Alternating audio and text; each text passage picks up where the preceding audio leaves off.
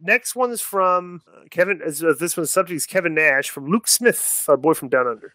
A quick question for Konnan. I read an interesting news article that you and Kevin Nash are reconnected recently, amending your friendship after the sad passing of his son. How is it from your end to reconnect with Big Kev, and is there any chance he comes on the podcast soon?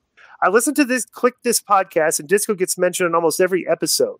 It'd be great to hear you three guys shoot the breeze. That's from Luke Smith, our boy from Down Under. That sends us, by the way, Luke Smith sends us a lot of violent rugby. Does he DM you these two, Konnan? The violent rugby clips? Yes, he does. Yeah. By the way, Joe sent the clip, right? And Kevin talked about how you guys reconnected. He talked for like over an hour on the phone recently. How'd that go? Yeah, that went excellent. I thought I talked about it.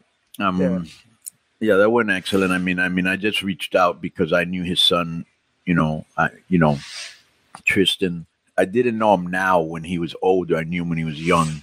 Mm-hmm. He was a very well-behaved little kid. It's kind of funny because I told Nash, it's kind of funny how all the wrestlers, they don't want their sons to grow up to be like them. So they're all like pretty well-behaved. Because you would always see, like the wildest wrestlers and then their sons were pretty tame. You know what I'm saying?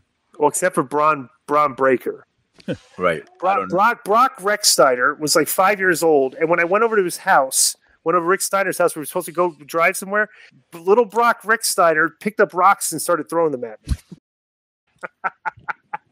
So that's pretty funny. And I'm sure you've heard the story of where Vince Russo's sons used to mess with Jim Cornette big time when he was still cordial with Russo.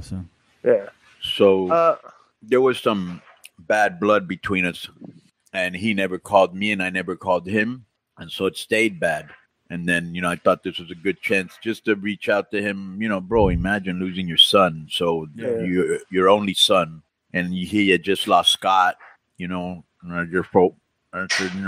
out to my friend because we were great friends. Right.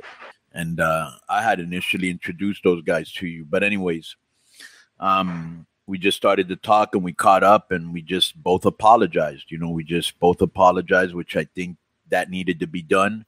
And I think it showed that our friendship meant more to us than our ego. You know what I'm saying? Mm-hmm. And, he was hurting and you could tell. And I'm glad that I was there to provide some solace, and I asked him, not now, obviously, because you're in mourning, but I would love for you to come on our show and just reminisce with me and Disco because we all used to hang out. And he goes, yeah, let me just get through this. So, when Big Kev is ready, we'd love to have him on here. He was like a big brother to us, to me and Glenn, and a mentor and a good friend. And, just me and him had very strong personalities and we crashed and now it's done.